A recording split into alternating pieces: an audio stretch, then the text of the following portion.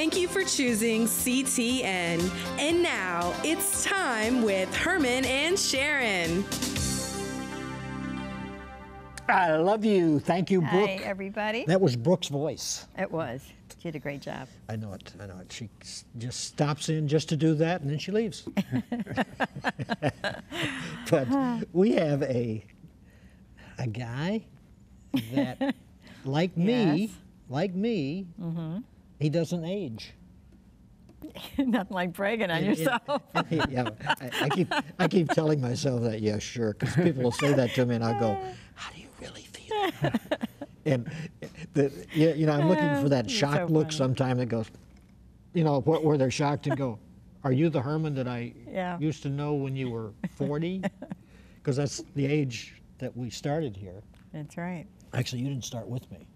You were here, but I was here. I worked. What are you talking about? I know you were. She was. I wasn't on. She was my. I wasn't on the set. Off camera, holding my cue cards. We've been together since we were babies. Yeah, I know. We often say this May we will have been married 59 years. Mm-hmm. Oh man. Yeah, 59 I know. Can you believe it? Years. I don't even like to think about it. That means after my birthday now, in 1 year I will be 80, and in 1 year after our anniversary, we will be married the next time, 60 years. Mm-hmm. If we're still here. And I keep telling her, on our 60th anniversary, we really got to do something.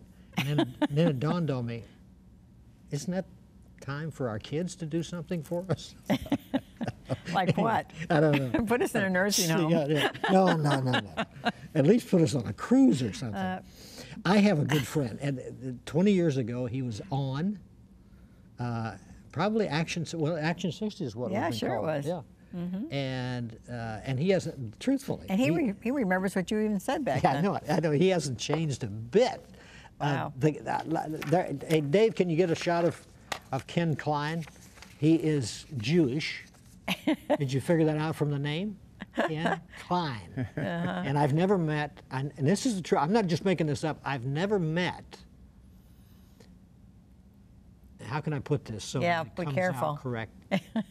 A non-intelligent Jewish person. Every Jewish person I have ever met in my lifetime, and I grew up with them in Chicago. Mm-hmm. My dad was in the jewelry business as well as the motel business, and he would sell diamonds and costly watches and Piagets and all of that, Patty Philippe, top shelf, good stuff. And he always dealt with Jewish people. And he would tell me from time, and he said, people really don't like the Jews. And I go, why? He goes, I don't know. Mm-hmm. People don't like the Jews. I said, well, they got more money than anybody else. He goes, I know. Maybe that's the reason. So, anyway, Ken Klein, here he is. Let me tell you about him, because he is an amazing guy. He is an author, and that's the book we're going to talk today about. He's a documentary film maker with nearly 20 films to his credit, probably more after this. He is driven by a passion for the truth, and his book depicts that. He was born and raised in a traditionally Jewish household in Los Angeles in the 1940s. Ken converted to Christ in his 20s and went on to serve as pastor in 3 different Christian churches. Thank you for coming back and seeing us. It's unbelievable. Isn't it amazing how we're still breathing together? Well, I got to say this about you. You don't look a day older than 78. Yeah, that's the first time anybody's ever said that. Yeah. Oh my goodness.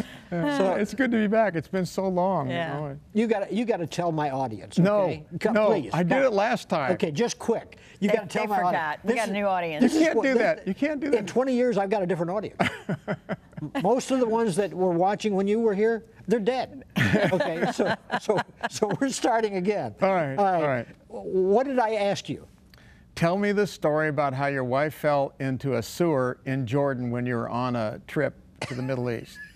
I'm going like, who wants to hear this story? Yeah. Why? Yeah. Why do you need this story? By the way, Sharron looks a lot better than you. I know it. And that Okay, is obviously we were on true. a trip to Jordan, this is so dumb. I can't believe you asked me that. I asked dumb questions. We were walking around, and the women had a place where they would relieve themselves. And as my wife was finding some spots, some lady said, "Hey, go, this is the place to go." And she fell through this concrete pavement up to her, just above her knees, and all of this human waste. And it was horrible because she was 3 months pregnant at that. So we were really frightened about, you know, cholera and everything. Absolutely. And nothing, we prayed and washed her off with bottled water, and we went on the tour. There's the story. You went on the tour. Yeah, we did the tour. Now you happy? See, now we brought you up to date. What's the from 20 years ago? What is the redemptive value of that story? Because you just didn't quit. Okay. That's actually an example of your life. Okay. Yeah. All right. So points to your team. There you go. Okay. Okay. The Unforgettable Tree. Yeah. You know. Did you read it? Yes. You say some pretty amazing things in here. Well, it was. And after getting into it, I wasn't too sure I wanted to talk to you. I know. It's just like, what? Yeah. Well, you know, the book came as a result of a film that I did about 3 or 4 years ago concerning the Temple Mount. Everybody believes, the whole Christian world believes, all the Jews believe that the temples of Solomon and later Zerubbabel were built on the Temple Mount. After all, it's called the Temple Mount. Mm-hmm. And as I studied and as I researched the first century, because I realized I was pretty ignorant concerning the history of the first century, and I went back there, I began to going, wait a minute, this something's not right here. That the temples were not built on the Temple Mount. Now that's a huge controversy because when you discovered that, yeah, what are you saying to yourself? Well, I'm going, this is so untraditional that... You know, Fiddler on the Roof, have you ever seen Fiddler on the Roof? Yeah. Traditions. Yes. Tradition. Yeah. Well, and by the way, I was raised in a Jewish house that wasn't really Orthodox or even conservative. My parents didn't really go to synagogue or anything. My father wasn't even bar mitzvahed. In fact, I wasn't bar mitzvahed. What's interesting about this person, Ken Klein, is that when I was 7 days old, my Aunt Jenny, who was this wild spinster type of woman from Hungary, because they're all I'm second generation Eastern European. Yeah, you're from Poland and Hungary. Yeah. She got saved at an Amy Semple McPherson's in Southern California. She got tampered with. Yeah, and she had a radical conversion. And so when my parents had decided to go on a night away from their children, I'm 7 days old, my Aunt Jenny was asked to babysit me, and she baptized me when I was 7 days old. Oh my goodness. So there's been this holy water hand of God on me for my whole life. I've always believed in Jesus. I just didn't know what to do with the fact that I reverenced his name from the earliest stages of my life. And nobody talked about his name in my house. And I believed in the Lord my whole life, but didn't give my life to the Lord until I was around 24, 25 years old. And then the lights went on. Well, he called you before the foundation of the world. Yeah, absolutely. So but that's the kind of the interesting phenomena that happened through my aunt's intercession and doing that. I mean, God honored it somehow. I can't even explain it. I didn't know till I was my 60s. My mother was very angry that she did that because they're Jews, and finally told me about 10, 15 years ago, did you know, I never told you this, but your Aunt Jenny baptized you when you were 7 days old. Dad and I were livid. Isn't that amazing? Yeah, and so that's an interesting facet, but I've always believed in Jesus from the very beginning of my life. And you know why? Yeah, because I've been called. The Lord, Yes, we're all called. So isn't it amazing how, people are surprised that with this guy here, and he had to go over here, and he ended up in this state and do whatever, and they'll tell these things and whatever, and they're talking about it as if, but God designs every area. What's interesting is, I was at my 20-year reunion, high school reunion. I ran into this kid named Don Heichel, and his mother had come running into the garage when he got bitten by a hamster, and she was actually speaking in tongues. It freaked me out. I didn't know what was going on. And she realized that she had to talk to me about what she had done. And she said, do you know that Jesus is the Messiah of the Jews? And I said, yes. I just want to get away from this crazy lady. I wasn't ready to say anything. She made me pray. So I ran into Don at that 20-year reunion. And I said, you know, your mother had a big impact on my life. I only met her once. And I'm a Foursquare pastor now. Actually ended up, and she said, my mother's Foursquare. And he freaked out. Well, I ended up pastoring 3 Foursquare churches. My Aunt Jenny was saved by Amy Semple McPherson, and there's this whole amazing, you know, I'm kind of independent of that now, but that's an amazing line that led me through. Did you, I mean, you've had to have a lot of people when they're talking to you say, well, aren't you Jew? I mean, with Klein, with that name. Well, I mean, genetically, yeah. My body lattice is genetically Jewish, but spiritually, no. I've been outside of that for most of my life, you know. But in terms of, did I come through a Jewish lineage? Yes, of course. But it's a real honor. Well, let's get back to the Temple Mount. We kind of got off of that, didn't we? Okay, yes. Okay. Well, I mean, I started seeing things that have been traditionally held by the church and by the Jewish people that just are simply not biblical. And that okay, what is your the temple could not have been built on the Temple Mount. For one, there's many reasons, but the most important reason is that when King David came into the area, he conquered the city of Jebus. Okay, because it was unconquerable when Joshua came into the land. That's the one place he couldn't conquer because it was so formidable geographically. It was like a precipice, like 300-foot high mounds, and it was surrounded by deep valleys, and it was easily defended. And plus, there was a lot of water down there from the brook Kidron and the Gihon Springs. It's right down there in Jebus, so they had plenty of water. They could handle any siege. Well, David said, I got to get this place. This is where I want to build my city. And so he conquered Jebus, and the water was principally the reason, besides the formidableness of the area. And he needed water for the inhabitants of the city, but he also needed a lot of water, running water, for the temple Levitical priesthood. They had to wash the animals, they had to bathe consistently, and when they finally built the temple, it was built over the city of David, which was the ancient city of Jebus, and it was because the water was so important. Now, if you can imagine David, who was a strategic military thinker, why would he build the temple on the Temple Mount when he needed water? And the Temple Mount is about 200 meters from the brook Kidron and the Gihon Springs. It would have taken 20,000 gallons of water a day to fill up the laver, which is where the priest washed. Now, can you imagine the chore that would have been? And the Jews would say schlepping, schlepping water from the Gihon up to the Temple Mount. It would have been impossible. And the laver was 20,000 gallons copper bowl that sat on 4 bulls, and it would have been too difficult to do that. So he built his city over the Gihon Springs, which would have fed the city with plenty of water. Where's that at? The Gihon is about 200 meters south of where the Al-Aqsa Mosque is, which is the southern portion of the Temple Mount. About 200 meters, so it's a big... So is that up or down? Well, it's down from there. But people don't understand that when you go to Jerusalem, it took me 3 visits. I've been there 9 times. But the last time I went, before I made this film, as I was making this film, I realized I didn't understand really what the lay of the land was in Jerusalem. Like the walled cities that people are familiar with that have traveled there isn't Jerusalem of old. The Jerusalem of old is the city of David. And that's south of the walls of the present day Jerusalem. And so this is really a problem when you go there to try to understand the land, because what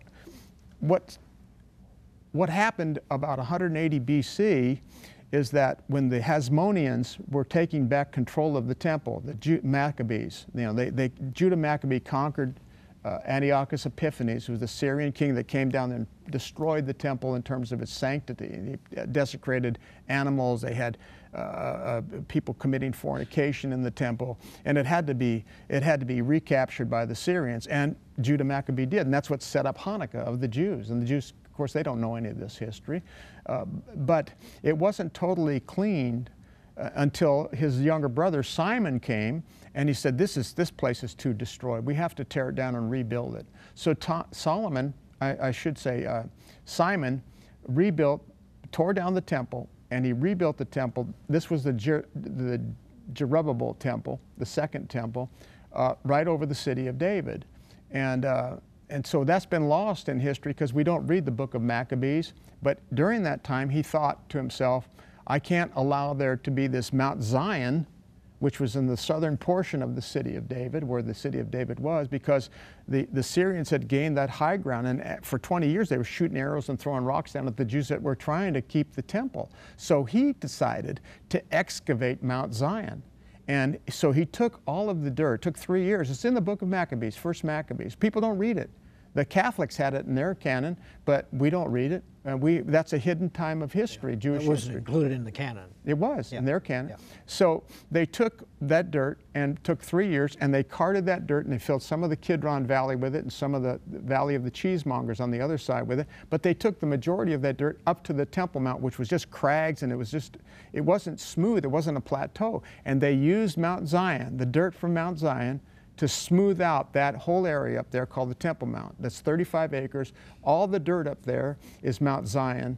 And the Wailing Wall is a retaining wall to hold the dirt in place. It has nothing to do with the temple. That Wailing Wall is a retaining wall. And I've been inside there and looked at it. It's in my film. You'll see it in this Lost Temple of the Jews, which, by the way, if you want to see what caused me to write this book that we'll talk about, it's free. You just have to go to my website and you can download the URL and you can see it today if you want. Did you hear that? He said free. Free. Just have to download it, and excuse me, you can have it today, because it's important for people to understand that this tradition that is held by so many is false. It's not where the temples went. They were over the city of David. It's become a real tourist attraction now. Well, you even, that's the reason I say with reading through his book, I'm going, should I interview this guy or not? Exactly. There's a lot of stuff in here that I am not really researched on. Exactly. And one of the places is where Christ traditionally was born, Jesus. Well, he was born in Bethlehem. Yeah, but okay.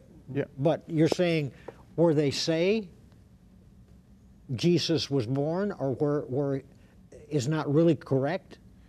Well, I don't talk about that in my book. I'm wondering where you read that in my book, because I don't think I talk about that. Well, yeah, but I read that on some of your bio. Oh, okay. But is that, I mean, are all of the places, the tomb and so forth? If you go to Jerusalem today, for example, and you went, there's only two places you can go where they think Jesus was killed. Right.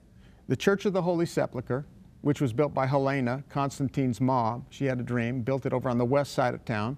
Or if you're, that's the Catholics and the Greek Orthodox Church believe that. Okay.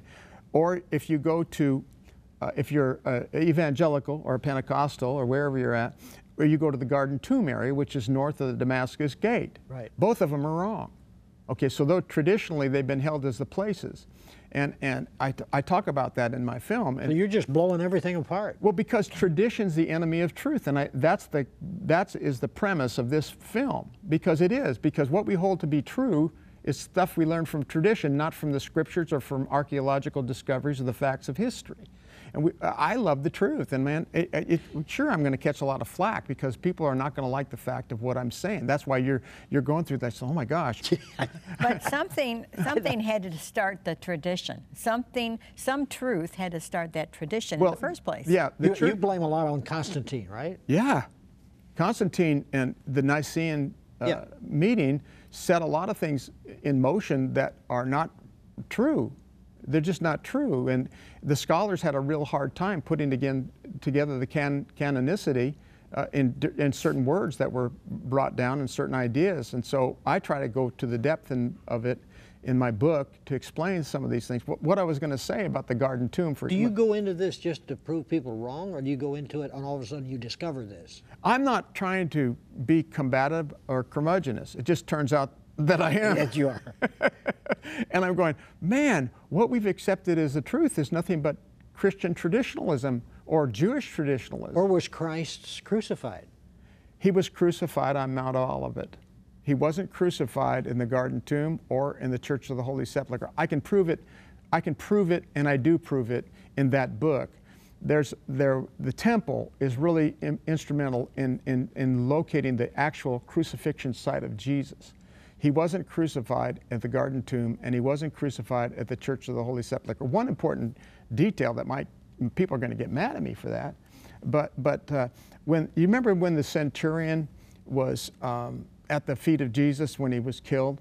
If you're God, why don't you come down from that cross, save yourself and others? Well, the centurion didn't say that. Somebody, the Roman guards, the Sanhedrin were saying that. Okay, big shot, come on down from there, right?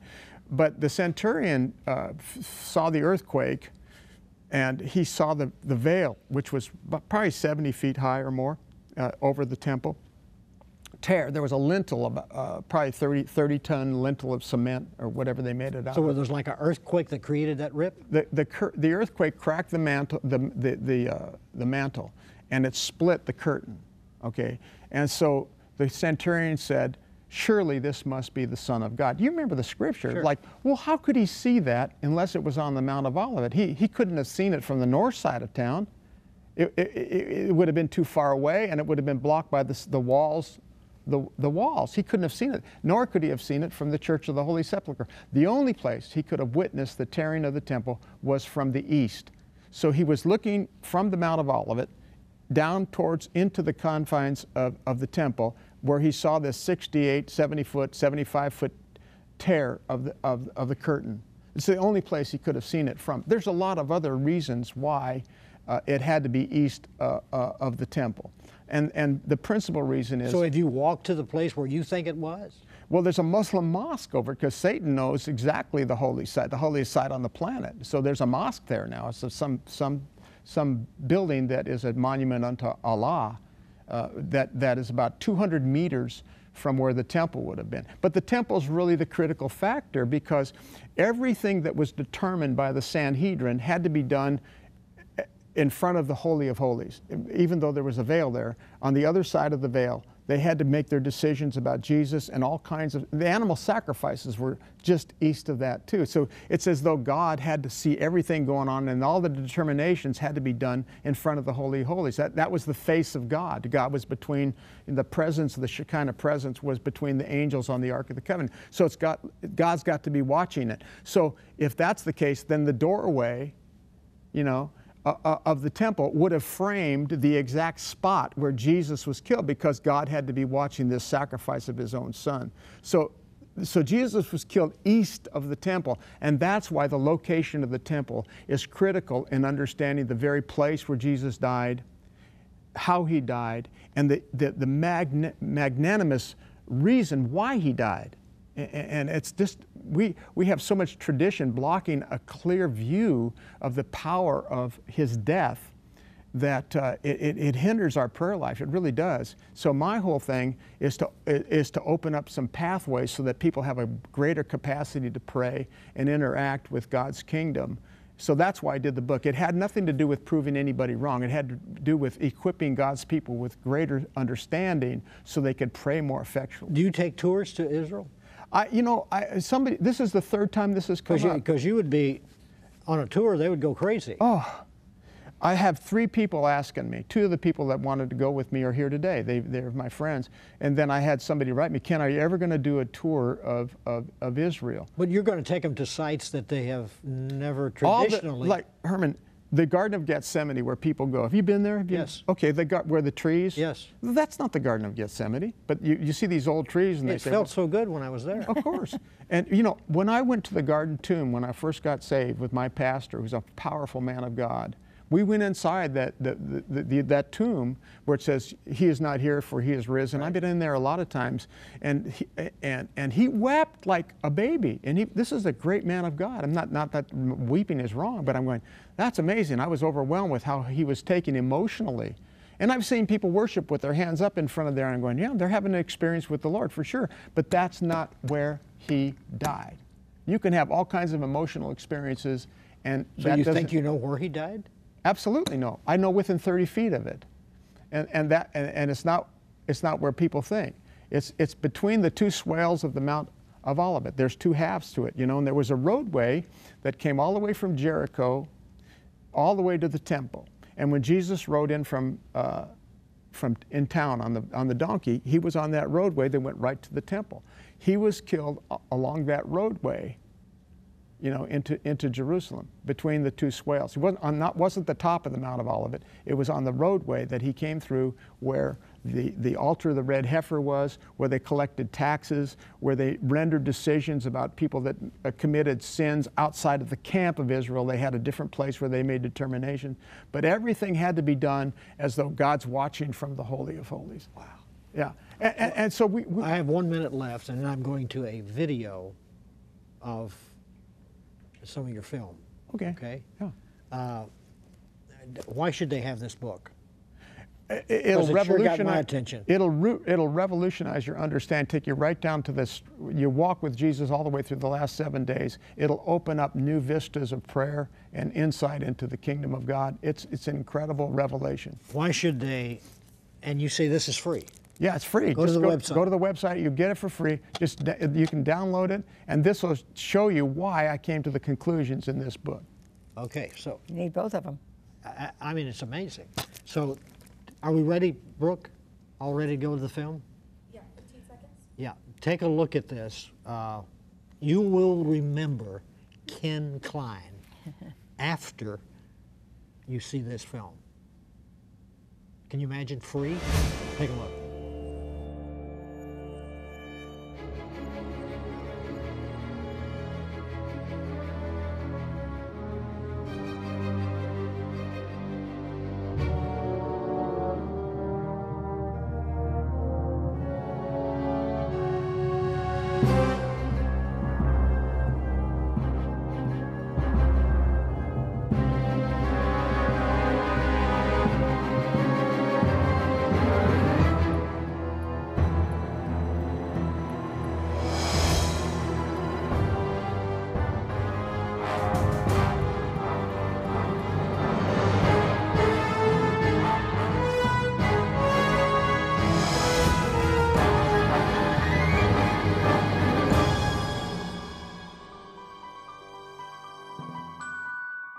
Hi, I'm Ken Klein. I've been following Christ for almost 50 years. During that time, I've produced 20 films, pastored 3 churches, and been to Jerusalem 9 times while I've raised a family. You know, if you were to ask me today, Ken, do you hear, after all these years, the voice of God? I'd have to stumble around and say, you know, sometimes I think I do, I hope I do, I'm not sure. But the Bible tells us today, if you hear His voice, do not harden your heart. Why is it we have so much trouble hearing the voice of God, especially when it says, my sheep know my voice? The answer is, we listen to the voice of tradition rather than the voice of God. And that's why I've written the book, The Unforgettable Tree. This book clearly identifies where, how, and why Jesus died. This book is very important to clear up the mental debris that we've acquired through religious traditionalism. I want to thank you in advance for helping me. I'm Ken Klein.